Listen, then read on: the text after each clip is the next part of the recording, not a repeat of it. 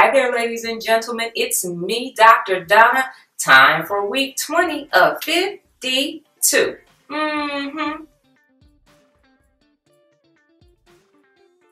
Last week I read Keep It Simple by Bradshaw, and I was left with 3 amazing things that resonated with me.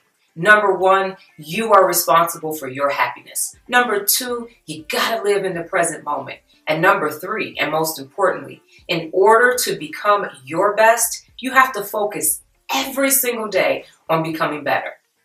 Is that what you're doing?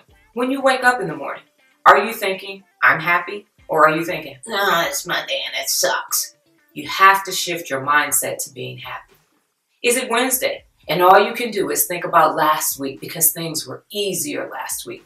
Or are you saying right here, right now, I have so much to be grateful for?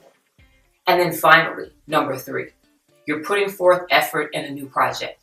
Are you just half doing it? Are you getting it done? Are you saying, this is going to be my best project and everything that I touch from here forward is going to make me better, bigger, badder, and bolder?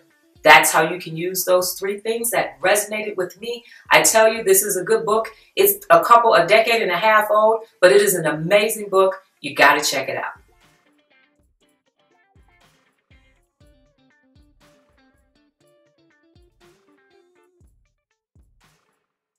Well, ladies and gentlemen, that's my time. But before I get out of here, just remember, if it's possible for me, then it's possible for you. Watch what we do in 52. I'll see you guys next week. Adios.